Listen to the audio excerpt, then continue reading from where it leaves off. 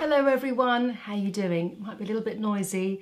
We're still in lockdown currently and the boys are just doing their thing outside, so forgive any kind of random bangs and possibly screams. I want to talk about how to make the best of your lip shape.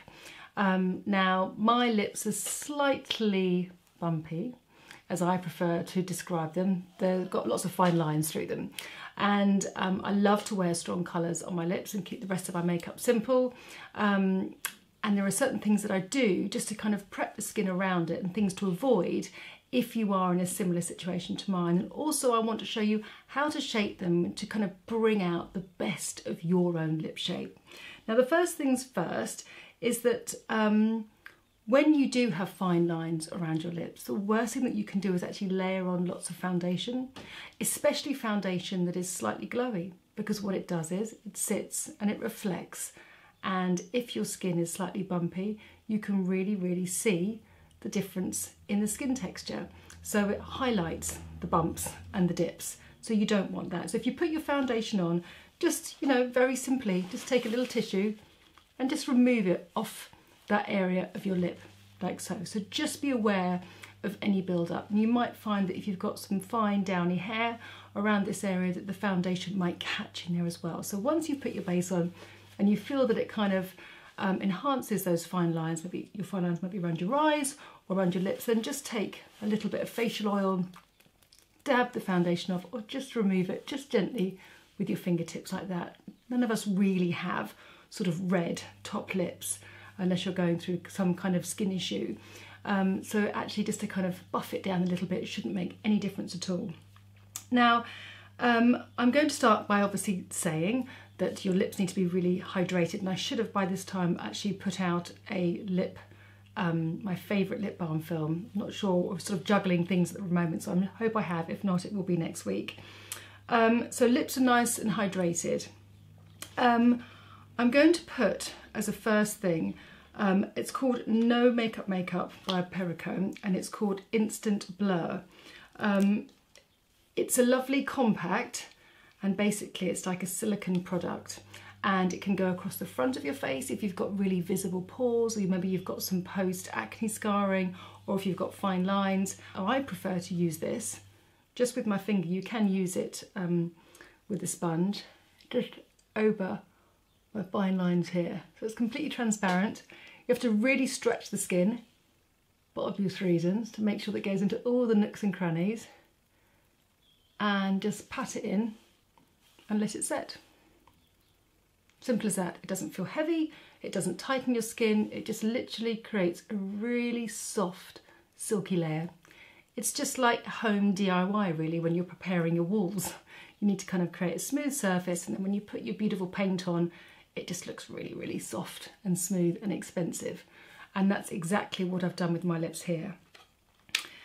If you find that your vermilion line, which is the line of colour on your lips, is fading slightly and you can't really see where to put your colour, then a nice idea is to take a little bit of base, just using the Body Shop one in here, the Fresh Nude. I really like this foundation, with a little bit of a Beauty Pie brush. Just very gently even out the colour around your lips. And what this does is it just kind of leaves the shape of your mouth. Sometimes we get confused on where to put the colour because we're not sure where the shape of our mouth is, but if you just even out and neutralise the colour of your lips, and I mean really lightly because obviously I've just told you not to put lots of foundation around the top of your lip, just very delicately. This will really help you see the shape of your lips and stop you worrying about where the colour of your lips is. Now, just with a very delicate a bit of foundation,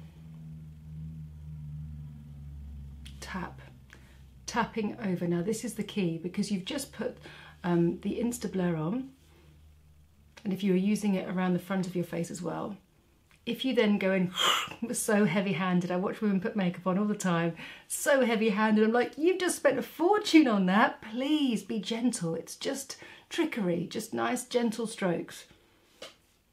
Okay, so that takes the colour out of my lips, smooths out the shape, and now I'm going to go in with the shape. Now, the colour I'm going to actually use is this lovely one. It's the new Lipfinity Velvet Matte by Max Factor. The shade of this, yes, is Orange Glow. Now I could go straight in with this, but just because I want to teach you the technique, I'm going to use a Rimmel lip liner first, just to show you.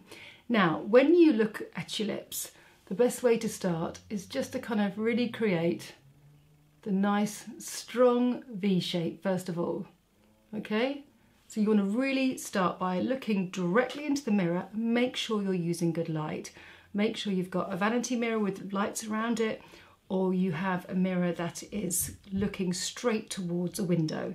Please avoid any of those overhead lights. They just make us look awful. And when you put your makeup on, you won't feel satisfied or any satisfaction from doing so. So start with the V. Now, a lot of people will take the corner and then go straight up and straight up. What that does is that creates quite a pointy, sharp mouth, which equals sort of grumpy mouth. So what I want you to do, and it's just visualising it in your head, is take the colour, and I'm using almost the side of the pencil. I'm not going like this, because that will only distribute a tiny little bit of product and it'll be quite skinny. Use the side, and I want you to really create a nice arc around here. It's really quite difficult being a beauty ventriloquist. It's here that I want to fill out my lip, and that goes for all of us. Just here. It's not that you're going all over your lip line and drawing all around your lip line. The point is the same natural point as your Cupid's bow reaches. You're just filling it out. So let me just show you what you could do. You could just do this. Fill in the line there. Do you see the difference? So take it on the side and just take it out, just that fullness there, and stretch your lip and then take it into the side. So sort of talking about a few millimetres really, but those millimetres just kind of just give you that fuller shape to your mouth, and when you're wearing a strong colour, that will definitely give you confidence. Now all of us have different lip shapes and different ways to balance it out. My natural lip line comes down here, and once I line my lips, then they're pretty balanced, but I just need to fill out the top area of my mouth there.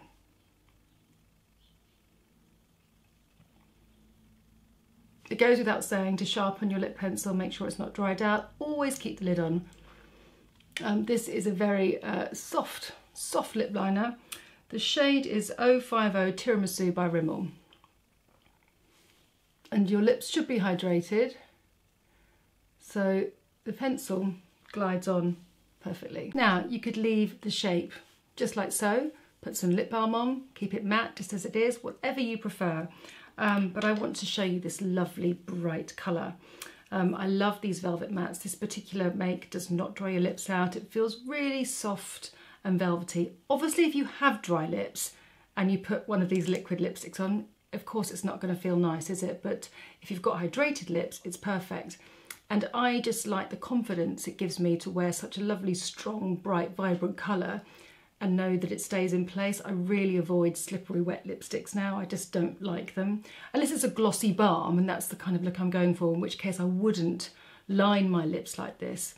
I prefer colour that goes on, stays put, feels light and airy, and doesn't dehydrate my lips. So again, it's easy now. I can just follow the line, and I'm going to put a little bit of tension in my lips.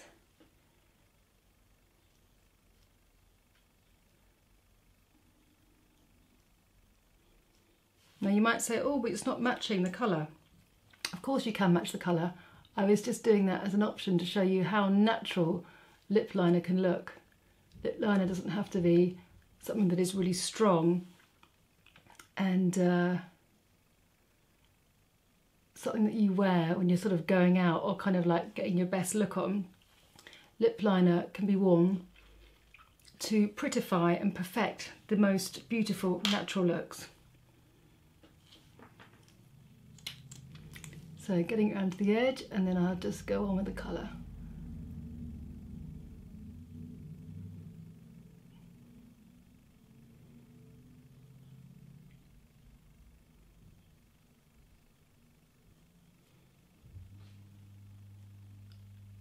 So as you can see, as I'm applying the colour,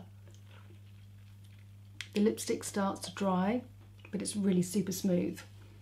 So this is where you can just push the colour where you need it, knowing it's not going to move.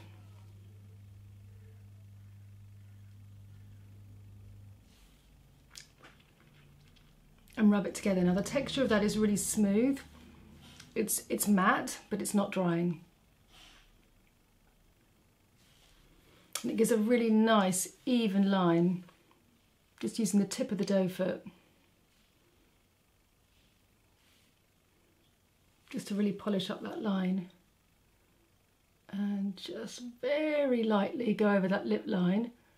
And then what I like to do for confidence is just take a clean cotton bud and just really gently just run that bud just over the top of the lip line, and then it will stay put. Magic trick, make sure it's got no colour. So if I was going into a meeting now, or maybe I was doing a talk or something like that, I would feel really confident that this colour would stay put. I haven't actually put any on my cheeks before, but now because the colour is so strong, and I'm just going to see how this works, just to kind of balance it out. I am going to blend. I might just blend with a brush though, just to really soften it out. Yeah, I think that kind of just creates a little bit of balance, doesn't it? I'm going to spread it too far. A little bit goes a long way, but I'm hoping, like some cream blushes don't tend to last that long, that this will give me a little bit more longevity. And I do like that, because normally I'd wear a more kind of nudie caramel colour on my skin if I was wearing a bright colour, but I just think I feel a little bit washed out, having not been in the sun for long. So it's quite nice to have that colour. So there we are. So just be a little bit more mindful. Makeup is, and especially now we've got a little bit more time, and if you do have time when you're not having a punishing work schedule and balancing kids, then it's just quite nice to sort of spend some time and to look at your face and to look at your features and see just those small subtle adjustments that you can make, and maybe swapping a few textures. Maybe you are struggling with wearing strong lipsticks, and that's maybe because the texture is too slippery and it doesn't last long and you just feel conscious of it. So it can be those tiny little adjustments that make all the difference to you enjoying your makeup and how the makeup looks on you. Anyway, I hope you've enjoyed that, and I look forward to speaking to you next week, and as always, reading your comments below. Thank you so much. Bye for now.